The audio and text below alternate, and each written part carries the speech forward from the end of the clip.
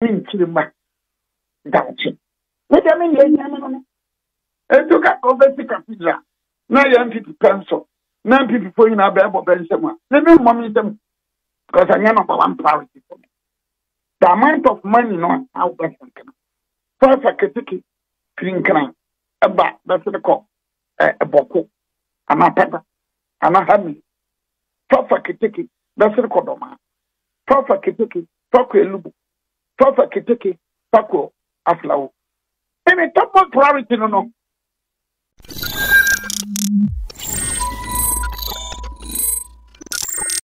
Obiri Boahen ene onunso ababe kasa ediafa eye National Cathedral yenim se sabre de obaga na ha ensem mienu na sabre agent trene pa ba kono efa eye akosombo dam spillage no eho ene amanfa wo mo ho aka na to so mienu no efa eye National Cathedral ne ho ni nyina efa na anu ya eye asofo mienu a na wo mo eka board of trustees ne ho mo twemu se enya de a wo mo ebetimi aye ejuma no ebiem esanse kamia ese enukredie enhyeda eni ejuma no emu enu nti omudin enwu hia wo mu yie pa enti sabre de wo mo atwo krata ten e de akwakoma Ghana mapani na Adedan Akufo Addo se wo mo atwe mo ho e de free board of trustees no emu na safo mienu anasa asofo mienu ya miken eye osofo Duncan Williams and afi so Reverend Eastwood Anaba mu emienu enu mu twem se wo mo ennom eye board of trustees a wo mo ehwe National Cathedral no eso ebiem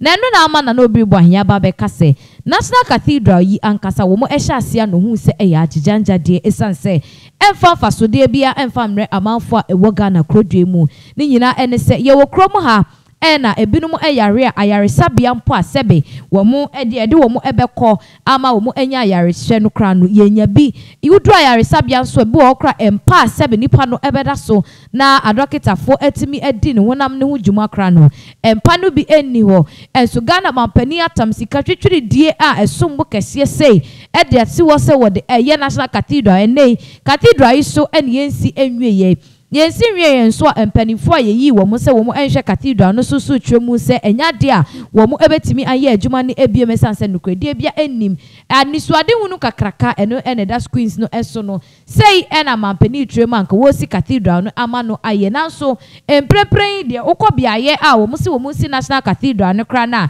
Kamia I said you are not really seeing anything. Obi a minim de beka se amuna donko a ena deda ensase no eso.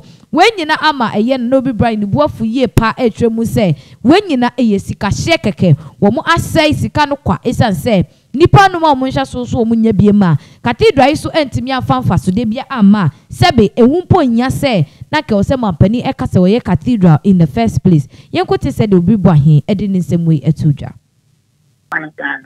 and Chilima. Dancing. What I mean, and took up over the cathedral. Now young people pencil. 9 people for in our Bible Bensema. Let me mommy them because I am number one priority for me. The amount of money no how best can. First a kitty clean can about that's the call a boko. I'm a pepper. I'm a hammy. First a kitty that's the codoma. First a kitty. Paco Lubu. First kitty, Paco Aflow. And a top one priority no. A top one priority. Now we're in Quaisia, Classias, Nipadu. Ah, come on. Human life.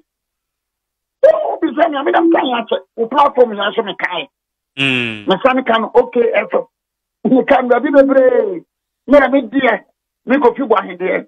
Cathedral and your topmost priority. Baba so Baba na Baba ka se ye mu akonta awura ejam de mi amano mi di amano because be fast ye me ka say ya no mo me ntwe break na e be ya mo me mfa bi nya ayare sabia obi e mi wano ma unwa ayare sabia aya wo wele nfo Roman for every 2nd November na be kwa fu ye all Tuesday be kwa be hat respect so what that hope ya anamba cross over kwa ho ntia di papa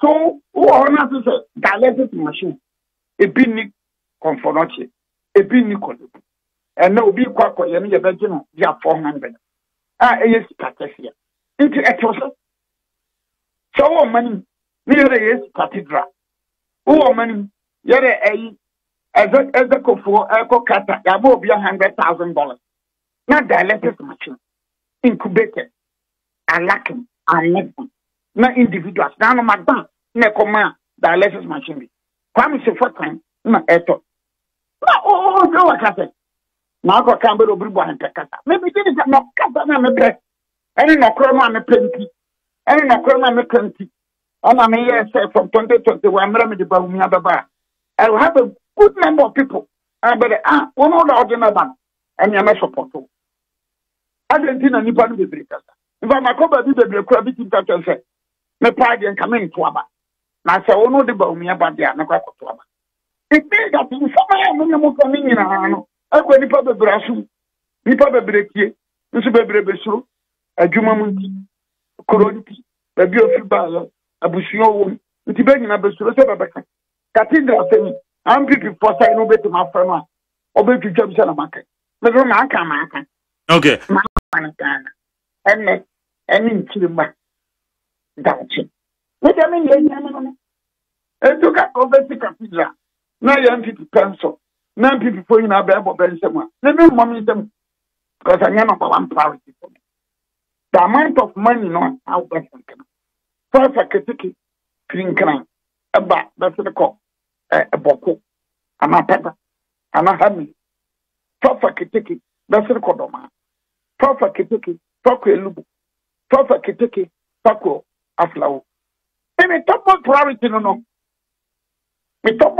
The former General Deputy Secretary Edema NPP Amanyuko no nti we de enyesa abontiso ni bia na eba beka efie nipa ankasa na etremu say sad initiative of building a national cathedral in the first place no na it was a waste of money, waste of ideas, waste of resources. Esan say enya dia ede fasode kese bia ebebre wo man Ghana for do say mampani a kire mu say national cathedral ebe serve as a tourist site, ebe holdi a national occasions and a funerals near the entertainment for no so betimi use their boat shows near there.